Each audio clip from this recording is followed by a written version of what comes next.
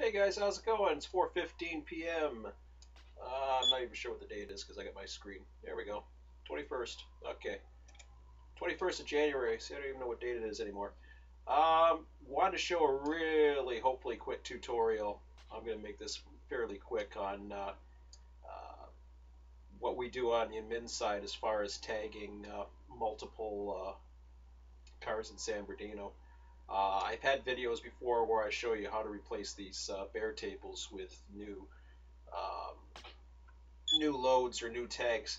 Generally, I try to recycle what comes in to San Bernardino, for example.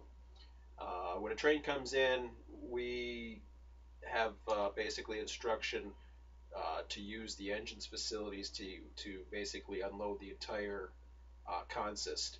Now, these are all unloaded, except, of course, it doesn't show it in Run8 because these are two different pieces. You got the loaded cars, and you have the unloaded cars, which are totally different cars. So you have to replace them, like I've shown in a previous video. This video here, I'm just going to show you quickly how we tag in our system. So I'm looking at right now Tuesday and Wednesday.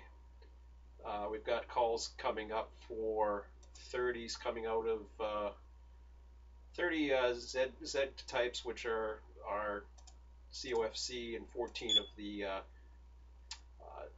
TOFCs.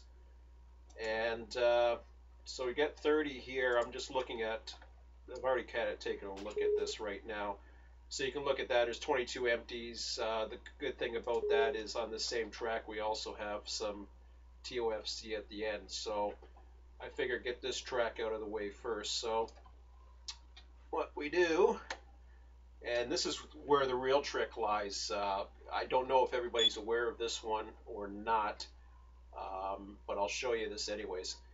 And I thought I had a video on this before, but anyways, what you want to start doing before you actually go in is like click one of the cars, and the key is to have a tag field that's not too big. I know some of our tags are starting to get a little bigger, but if it fits within here, the more it fits within here, the easier it is to do it, like especially a 3-character one like this. So we want WSP is what we're tagging. Then you take WSP and then you hold shift and your left key 3 times. Control C to copy. And now that's copied into your operating system. So you can hit F12 to go down to the bottom. Actually, no, stay up. It's easier sometimes. Sometimes it's easier to see this in the dark too as well. So we've already started with this first one, but so to get moving, you want to hit the W key to start moving just like you normally would. The trick is you hit the W key, and what I'm going to do, I'm going back here for a second, but you hit the W key to move forward, and the trick is while you're holding the W key, actually click onto the car. And I'll show you what I mean. So we hit W to start going, click on the car. Now I've released the W key, okay? So it's still moving, which is perfect because we want to do this as quick as we can. You don't want to go any fast. You want to do Shift W. So random loads, and then you click onto another car, Control V to paste, random load. And if you're really good and you're just using the mouse, you got to be somewhat quick. And if you have to stop, you stop. It's no big deal. But Control V, random. As you can see, they're loading up. Sometimes, like I said, it's better to see this in the dark. If you don't like the time that's on the server, you can always adjust it to yourself, and I can make this dark by just freezing the time before you adjust it.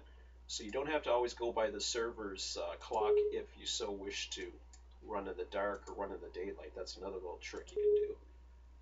But as you can see, everything's loading here nicely.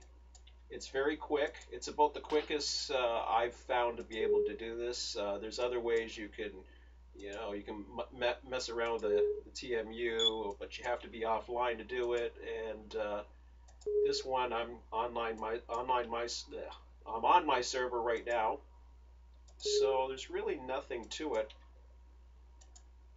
And you're still continuously moving. I mean, this is great for the intermodal yards. I believe there's, in version 2, if I'm not mistaken, there might be some more intermodal facilities. Of course, we have the ones.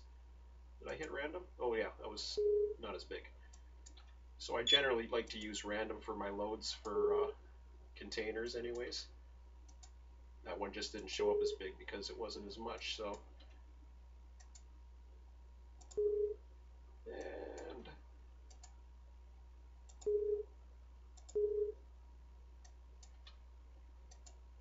okay, so now we have 22 loads of that, and what do we want? We got 22 of the 30. You can put a note in here, just that you've done the 22, just for reference, but that's all temporary anyways. Now we want 14 of the other ones over here, so you got to relinquish that. As you can see, you got 22 loads, so that's a good start. Go down here, and see now I'm doing the Shift W, but again, you've already got the thing set up, so just go boom. Now we're doing everything but 2 of them in this one. It's the system's calling for, so just random.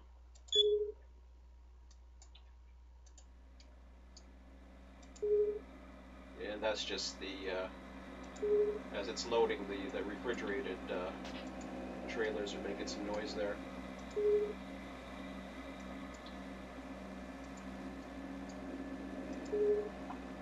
But the cool thing about this is I like reusing the actual containers that are coming in. I wish it was like the other car types, where it actually would go to a bare table or go to a trailer. It would be kind of cool to see it empty. So I like it with the new ones. I wish that they would do that with these as well, but maybe down the road they'll do that, make it a lot easier, because then you can actually get new containers. The only problem with that is the empty car type will always be the same container if that's what you want, but I wouldn't mind seeing different containers come in too, but perhaps down the road.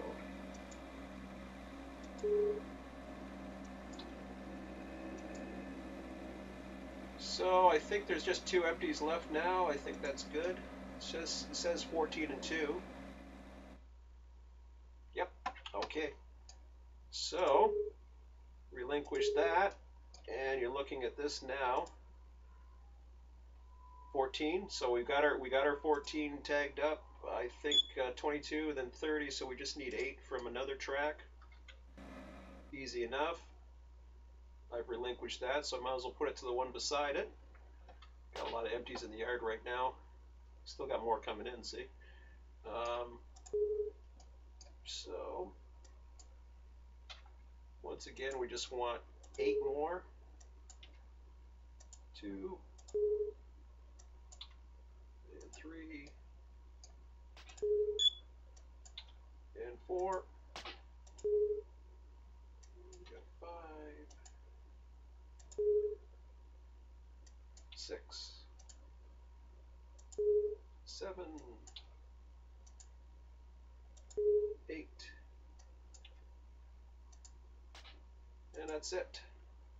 So we got our 8 loads, 46 empties. So out of 2 tracks, that can be switched to build the next WSP train going out. So just taking a look, see what that I got. I can delete that now as a note. Okay, so with that build complete, now you can go ahead and register it up. So submit another response if you're already in there. ZSVD WSP9. I'm typing it out, and I must have missed it on one of the typing. If you don't type it exactly, then it won't auto show. But normally, if your typing's accuracy and you type it letter for letter, it will actually show up in the train field, so that's fine. Set it to build. We want the Cajon sub. Next, our arrival location, you can type it in, or you can just search it goes from top to bottom, all the way from one side of the sub to the other. Let's see here. BNSF West Colton. CP San Bernardino's good enough. It's technically not right at it, but whatever. And hit submit. Go to your sheet. And as you can see, it's changing to build, and there it is. So it went from standby to build. You're all set. That basically signifies to other crews that there is cars in a yard to build that train. You don't even need a forum response or anything like that. That's good to go. As long as they're tagged, you're done.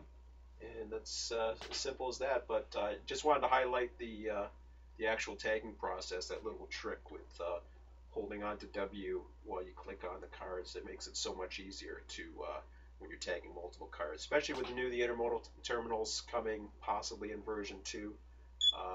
It might be quicker and quicker, or need to be quicker and quicker with AI. So you want to be as quick as you can, or be as efficient as you can. So just a little trick. We'll talk to you next time.